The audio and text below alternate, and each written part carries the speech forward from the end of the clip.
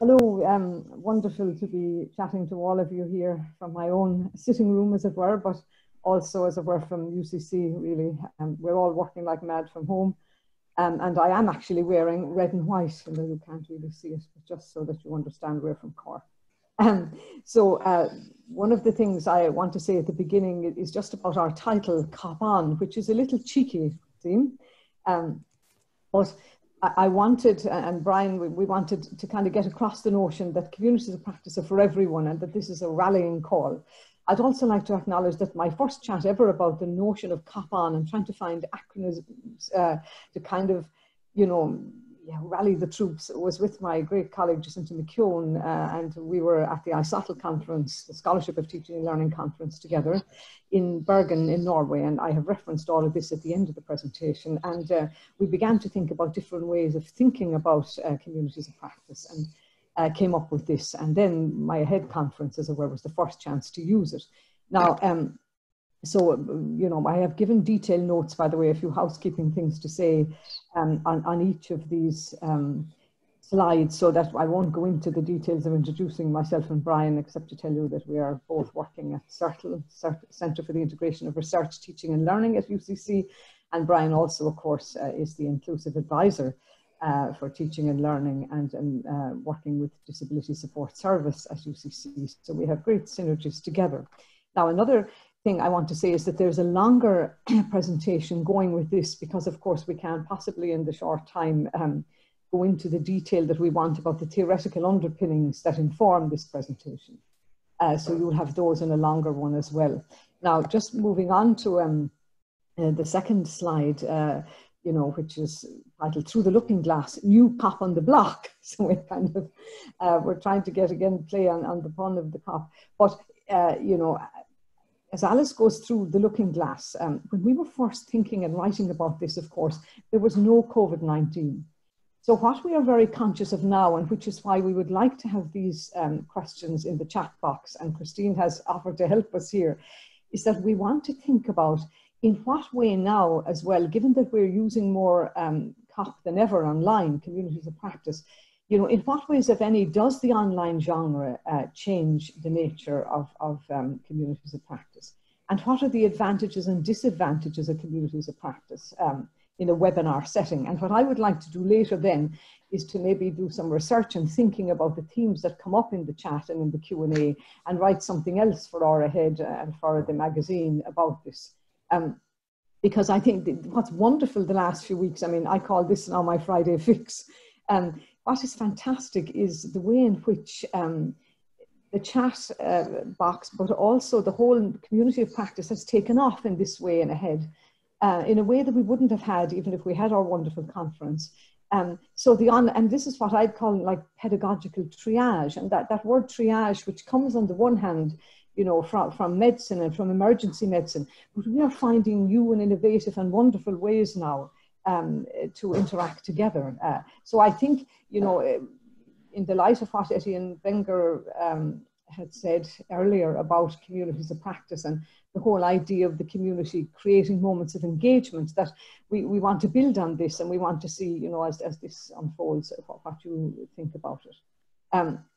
Now, to get going then in the presentation, our abstract quoted the following from Lee Shulman, and I just want to read a little of this because I think it's vital. Lee Shulman is a scholar in the Scholarship of Teaching and Learning movement, which we have spoken before in Ahead, but also have written a lot about, and you'll see that in the notes and in references we give at the end. I think it's worth reading. We close the classroom door and experience pedagogical solitude. Whereas in our lives as scholars, we are members of active communities, communities of conversation, communities of evaluation, communities in which we gather with others to exchange our findings, our methods, and our excuses. I now believe that the reason teaching is not more valued in the academy is because the way we treat teaching removes it from the community of scholars. And I think this is a vital learning for us, in higher ed and in our professional development programs, that teaching is no longer about remediation. no longer the quick fix. It's about investigation, and it's about working as a community and doing the same things we would do really in our research, sharing our thinking, looking for ideas from others, problematizing, hypothesizing, as we do in our own disciplines. So I think this is key to understanding community of practice. That community, it is community property, and that's why we'll thrive when we work together. So again, you'll see the strong influence of the scholarship of teaching and learning on this presentation in this other quotation as well from Ernest Boyer, from that wonderful book, Scholarship Reconsidered. And again, it speaks immediately to UDL. We think of teaching as a dynamic endeavor, you know, which involves all of the metaphors, if you like, of teaching, you know, that build bridges from the teacher's understanding to the student's learning. And pedagogical procedures must be carefully planned. So this is where our UDL will come in our communities of practice. To make it inclusive, we have to have a lot of planning that involves, you know, all our students and that considers diversity. So that we are continuously examining this and we're relating directly to our discipline, but we are seeing ultimately knowing and learning as communal acts. And I think this is, you know, what as well, this vibrant online series by Ahead is bringing the whole notion of the communal act and how research advances in that way, because of course so many, you know, two heads are better than one, as it were. So again, just to finish on that, with great vision, with this vision, great teachers create a common ground of intellectual commitment. And so we're back at that notion as well, as Wenger pointed out to us some weeks ago in this wonderful little keynote as well at the beginning of this series, the whole notion of committing and contracting in, and the idea of, you know, learning depending on the engagement and the commitment, and on engaging with uncertainty. And this is indeed a journey, our teaching and learning beset with uncertainty. Now, so then having said that, I'll be able to move a little more quickly on now, because I'm conscious as well that I want to give 10 minutes to Brian. This is just a picture for you of our Teaching and Learning Centre. And on the left, you see, it's the West Lodge at UCC, and we are on the main campus adjacent to the Aula Maxima and, if you like, the council room and seat of power in the university. And on the right-hand side is a picture of the new hub, which is now directly across, really, from the West Lodge. But what I want to say is that the whole notion of communities of practice are constantly changing and transforming in the light of the spaces as well in which we work. And so our community of practice now, by definition, and there are several communities within that, is ever, you know, changing in the light of the changing face as well of the campus and of our connections, you know, virtual and face-to-face. So just to show you as well then for this, Brian and I are standing in front here of the new hub, because Brian's office is now located in the hub. And of course we have Enzo with us as well in the picture. Enzo is only the second dog ever in history to hold a postgraduate certificate, diploma and master's in teaching and learning in higher education. And then the picture on the right shows us in the hub, and we'll come later to see Brian in his office. Now, just to show you, here is the hub from the top of, as it were, the top of it. And this is a wonderful, innovative space. And we're just saying how the face of whatever university or setting you are in, when that changes, your range of communities of practice change, and your interconnections and your collaborative possibilities. So I just wanted to draw attention to that. Now, coming to a key slide, and after this, maybe we'll see what people are saying, maybe on the chat about communities of practice, Christine, when I kind of have a quick look at this one. So, you know, what I have written here on the left, and when we were talking about it, Brian and I, we think of the community of practice as organic and dynamic, and I've already kind of hinted about that. You know, growing and changing within and across disciplines and cultures. And again, within genre, like this setting, the online genre changes how we communicate. And we see communities of practice as well as inclusive when teachers are working towards promoting inclusive practice in their teaching. So I suppose that's where we want to bring in the inclusive part, you know, and that kind of gels us together as a community. But, you know, in my many years of working at UCC now directly and full-time since 1995, you know, these are the things that strike me about communities of practice.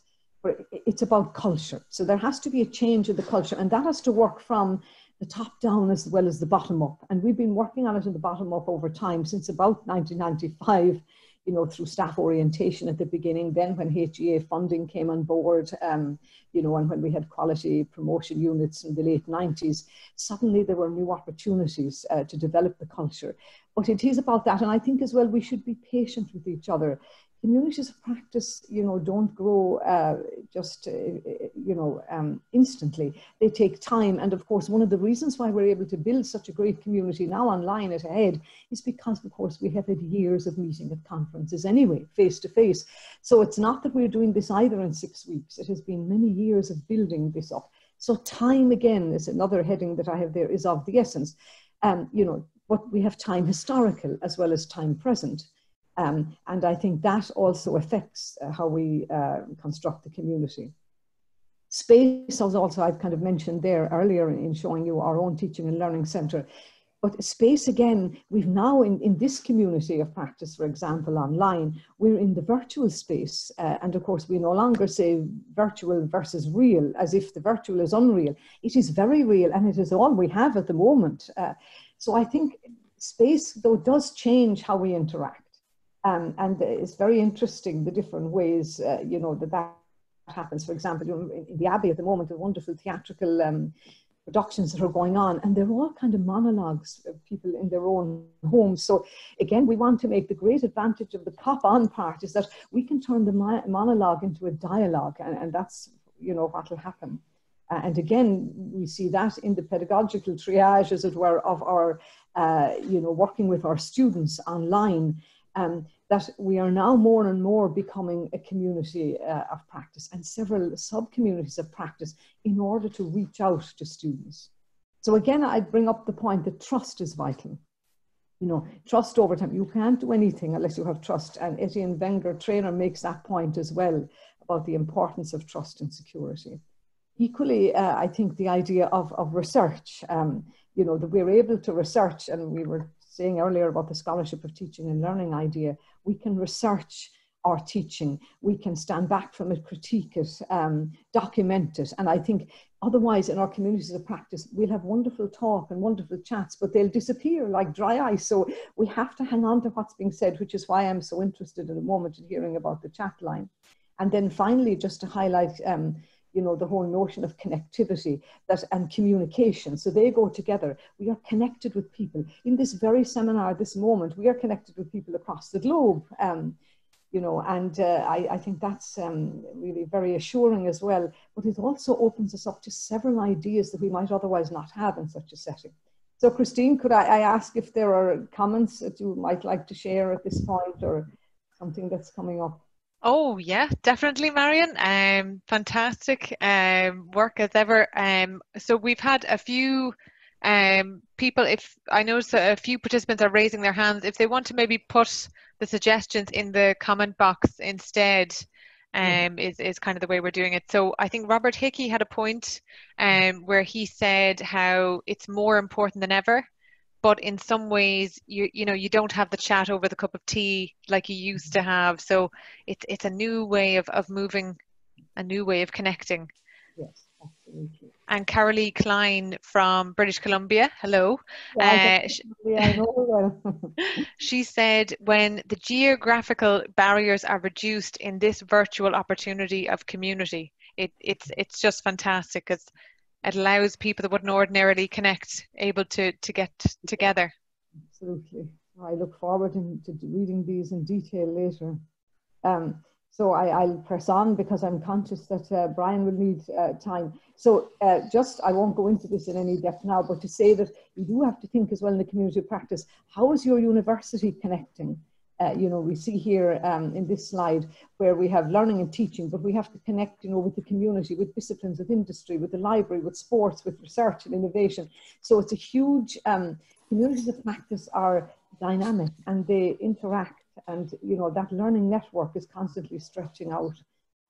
So in our own courses, you'll see there in the diagram on the right, courses there since 2007, which see the huge jump from when we went online in 2015. So the online community, you know, it can thrive, and communities of practice in online settings now give people the chance to work when they want as well at different times of the evening. And the discussion fora, for example, which are vital as part of the online offering, that allows people to go in and talk when it suits them and in their family setting.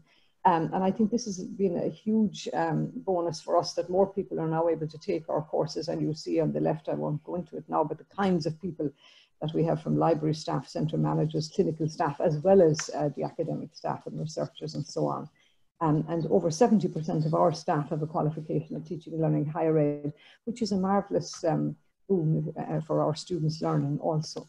Now, just to say before I hand over now to Brian, that the course portfolio model is the one we're working on. That is to say, we ask the staff to look at a course they are teaching and to redesign it in terms of UDL and inclusion and teaching for understanding.